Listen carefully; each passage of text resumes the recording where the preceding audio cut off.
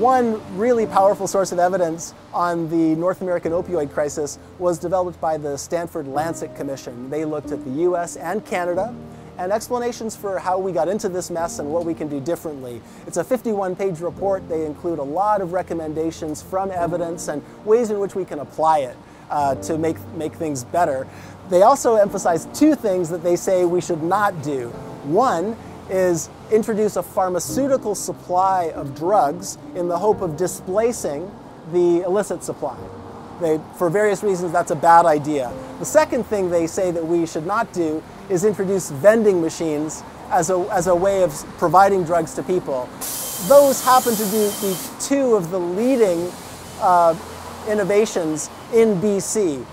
What we hear the government describe as safe supply and using vending machines to dispense opioids to people living in our single-room occupancy hotels and other settings.